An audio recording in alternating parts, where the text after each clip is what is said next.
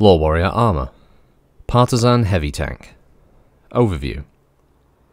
One of the most destructive weapons on any battlefield is the strafing or bombing aerospace fighter. To counteract these attacks, many companies produce some type of anti-aircraft system. Two of the most popular are the Rifleman and Jagermech battle mechs produced by Kalon Industries. These two mechs alone are powerful AA systems because they can each deliver such a large volume of accurate fire. Although Kalon no longer had the facilities to produce as many mechs as formerly, they hoped to meet the demand for anti-aircraft systems to replace the damaged or destroyed AA mechs already in use. They filled the gap with the development of the Partisan heavy tank. The Partisan uses 4 long-range autocannon of the same design found on both the Rifleman and Jagermech. They provide good firepower with long range, and it's what makes these guns so effective against aircraft. Capabilities. The Partisan's anti-aircraft weapons consist of 4 medium autocannon mounted on a quad turret. Though no different than other guns of the same size, these weapons fire shells, unlike those of other combat weapons. Most similar guns use regular impact explosives, while the Partisan's guns fire proximity-fused rounds. This type of ammunition explodes when it gets within 5 to 10 meters of an airborne target, which gives the whole system better accuracy than a normal gun firing at aircraft. Another difference between the Partisan and other gun carriers is the Anti-Air Flak Systems 1 tracking and targeting equipment. This system can track up to 200 targets at once, determine the range of each, and then fire at the optimum target. The gunner is equipped with a Target ID screen, or TIS, that reads out a list of targets, starting with the closest and ending with the farthest. Using a simple light pen system, the gunner can override the computer's fire orders with his own. The gunner can also remove the TIS from the Partisan and use it up to 20 meters away from the vehicle. The 2 miniguns are also hooked into the anti-aircraft equipment. Although small and not suitable for anti-aircraft work, these 2 guns can provide useful extra defensive fire against ground targets. The driver of the Partisan controls the 2 miniguns, but the gunner has the option of overriding the driver's fire order if he needs the extra firepower. The Partisan's targeting equipment also has an operational fire switch that allows it to fire at ground targets. When engaged with battlefield targets, the gunner always chooses this option, and the computer will not switch back to anti-aircraft. As the computer doesn't have an ID system for ground targets as it does flying targets, the gunner must use the system's sights to engage those. When the Partisan is firing at ground targets, the shells of the 4 guns are automatically disarmed of their proximity fuse, which makes them normal impact rounds. Another feature built into the fire control system is a data link that allows several Partisans to act as one large anti-aircraft unit. All the computers hook into one large net that picks the best possible targets shown on all their radar screens. The computer then fires at either the most threatening target or the most dangerous group of targets. Needless to say, this anti-aircraft defense line can be death to any fighter assault. Battle history. A famous Davian battle involving a line of Partisans using data link occurred on Geltor, when a flight of Kurita Shilone fighters attacked a group of storehouses. The fighters had been sent as part of a raiding force that was harassing several nearby planets. The Davian units on the other planets were attempting to fight off what looked like major assaults. These attacks were only decoys, however, sent there to lure Davian mechs away from the Geltor storehouses. The Kuritan fighters weren't trying to destroy the storehouse, rather they were trying to disable the defending units so infantry could move in and take the warehouse by storm. The only weapons the fighters could use without danger of hitting the warehouse itself were their long and short-range missiles. The only defensive units guarding the storehouses were 10 Partisan anti-aircraft vehicles. These vehicles had set up in a prepared emplacement that left only their turrets and miniguns showing. When the Shilones attacked, the Partisans were ready. The first attack wave came and went quickly, scoring only rare hits on the Partisans. The next attack wave came moments later, but now the fighters were more cautious. They did score several minor hits against the Partisan line, but the ground guns destroyed 2 of the fighters. Though the Kuritan commander couldn't afford to lose any more, his orders were to destroy the defending units no matter the cost.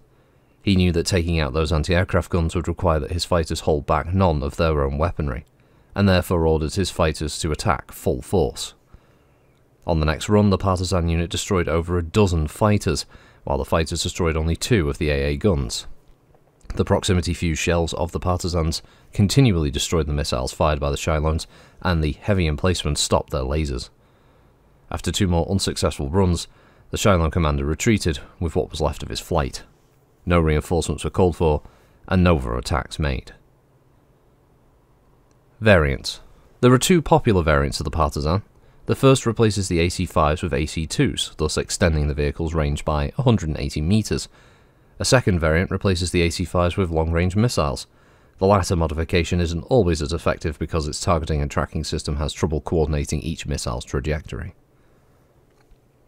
Notable vehicles and crew. Larry Vigilante. Anti-aircraft gunman Vigilante was the defender of the storehouses on Galtor. Because the Partisans were hooked together by data link and set to automatic, AAG Vigilante had little else to do but watch and wait. The only exceptions were the few times the fighter got too close, when Larry had to take over 1 or 2 of the Partisans. Richard Hall. Gunner Hall used his Partisans' guns as a most effective anti-vehicle system in the battle for Halstead Station. His tank would account for over 5 kills of enemy mechs. The Partisan. 80-ton mass, tracked movement type with an internal combustion 240 power plant, speed of 32 cruise, 54 flank, with Star Slab 7 armour, equipped with 4 flak autocannon and 2 auto guns.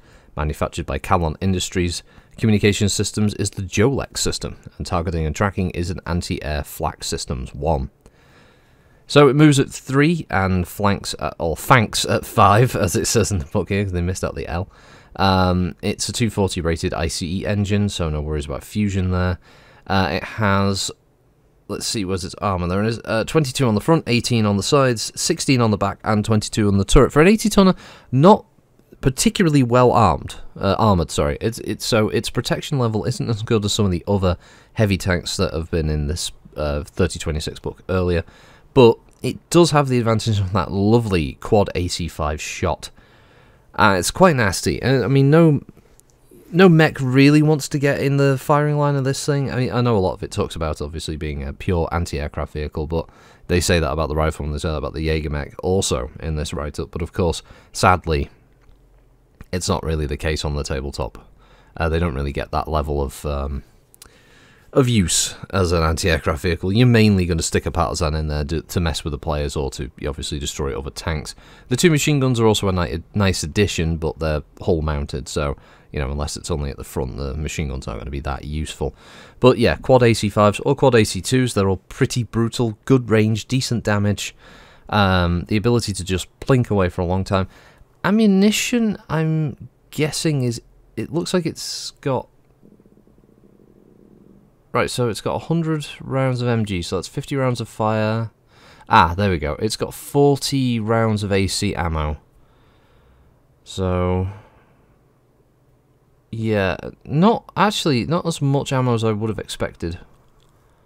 Means that it would run out of ammo eventually, a lot quicker than I thought it would, but it's still 40 spread between each gun, so it's like 10 rounds for each gun. 10 rounds of fire isn't bad, but honestly, I would probably would have found a way to get a bit more ammo in there, just to keep that thing on the field a bit longer. But then, realistically, armoured vehicles would have a logistics vehicle nearby where they can get ammunition, that kind of thing, so I suppose it wouldn't be too big a deal. And these vehicles presumably wouldn't be as front line as a lot of scenarios would put them on tabletop. You know, these things would be defending a base or, you know, an important location to cover from any air assault. So there is that. It's a cool looking vehicle as well. It's simple, but yeah, very distinct with the artwork. I do quite like that. But yeah, we'll leave it there. Shrek, sorry, is up next. Partisan is the one we're doing here. Sorry, the Shrek. I was scrolling through, and Shrek was the next one that came up. So, ooh, spoilers. Nice one. Nice link here. I didn't actually notice at the time recording it, but yeah, Galtor mentioned again.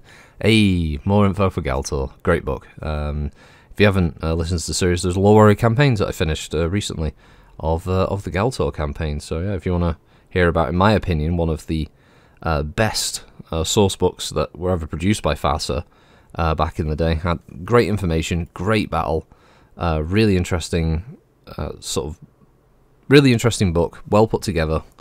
Wish they'd done more like it. Check it out, Galtor campaign. It should be in my playlist there, and if I remember, which I probably won't, I will try and remember to link the playlist at the bottom of this one. But until then, have a good one, and thanks for listening as always, and yeah, we'll see you next time. Bye bye.